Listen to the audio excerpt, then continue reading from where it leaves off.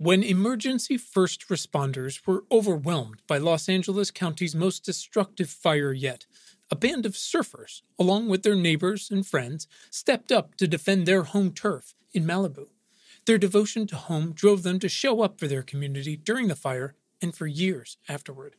And now, a model they call the Community Brigade program could change everything, leading to more lives and more homes saved during the increasing wildfires across not just California, but the world.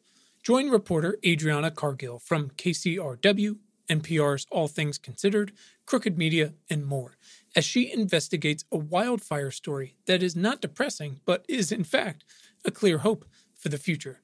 Listen now to Sandcastles, an award-winning podcast about home, how we create it, and why we fight so hard for it.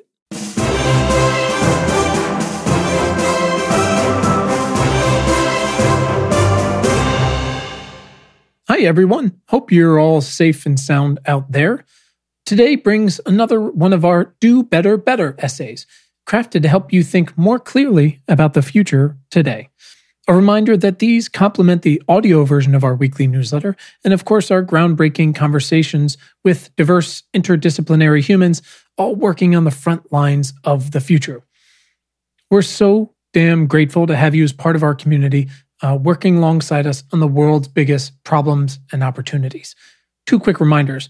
One, you can get these essays, our newsletter, and more right in your inbox at importantnotimportant.com. And two, you can always send us feedback at questions@importantnotimportant.com. Feel free to record a voice memo on your phone and send that in too, and we might use it in a future episode. Here we go. Do Better, Better number 2. Why do we exist?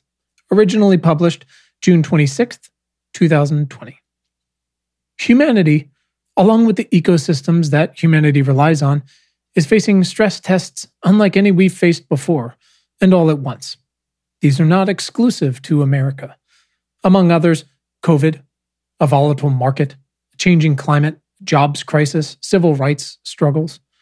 Each of these has worked in isolation and together to expose the fissures in our economy and society. Systems thinking is essential to understanding what we're dealing with and what we've wrought. To expand, we face a novel virus, but one exponentially more likely to jump from animals to humans because of where we live now and how we eat now. This is a virus we consciously chose not to be more prepared for. We are in a market more or less untethered from the reality of world events, and even more so from the day-to-day challenges of most Americans, most of whom cannot even begin to comprehend the ease with which America's tiny but massively wealthy and influential upper class makes money. Compound interest means two very, very different things to America's increasingly distinct socioeconomic classes. We endure a climate that is hotter and more combustible than any in humanity's relatively short tenure as alpha species, and due almost entirely to our growth-desperate stewardship. We work jobs, if we're lucky, that are untethered to that growth and its attendant major costs, that create no lasting benefit, tangible or not, and that are increasingly challenged to provide for the most basic of human requirements: water, food, air, and healthcare, to start. Civil rights in America are forever tenuous in a country designed by slave owners on a platform of personal freedom and a pursuit of happiness, for the slave owners anyway, both of which, at best, seem impossibly unattainable when you are uniquely subject to pre-existing conditions that make you more susceptible to such a virus, when you are unable to invest in such a market, when the heat affects you first, when your job driving a car doesn't provide you with health care or child care, but only rallies the market for the rich while it makes the heat worse for everybody. In nearly every case, what we sowed in the 20th century, for better or worse, has been harvested in the 21st. These problems will not go away easily, or by one person, or with one election, or be fixed with big tech. Many will suffer. Many are suffering. But you and your company, no matter its size, its industry, or reach, can look at these problems as opportunities. On the international level, national and local. Do you produce textiles? Offer insurance? Do you design organic chemistry experiments? Distribute food? Send stuff to space, teach children, market new products, sell advertising? Do you write for TV? Do you preach?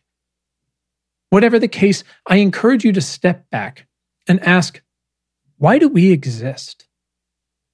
And in light of your answer, with these problems that so many millions face right now as context, you have the opportunity to make your business be more timely and necessary than ever, and potentially vastly more successful. Don't believe me? Look at how well ESG-focused companies and funds and bonds have performed this year. Investors are investing and consumers are paying attention. The same goes for our prestigious, overpriced universities too, by the way, of which I'm the product of one. Fighting for relevance to justify your existence? Stand for something. Reorient your majors to be interdisciplinary staging grounds to attack these exact problems. Worried about market size? Get the fuck out of here. These are going to be the biggest markets of all time. Look around at the people in the streets. Imagine your perfect customer, just one customer. How can you relieve that person's pain points? How can you help them better understand what's happening?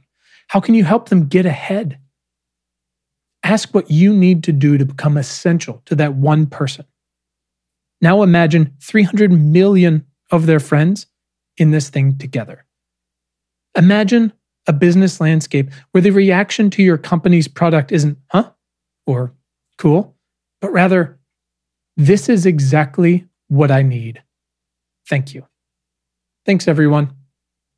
A reminder, we would love if you joined our community and subscribed to these episodes today, anywhere you listen to podcasts. And also that you'll find plenty more awesome tools to fight for a better future at our website and in our newsletter at importantnotimportant.com.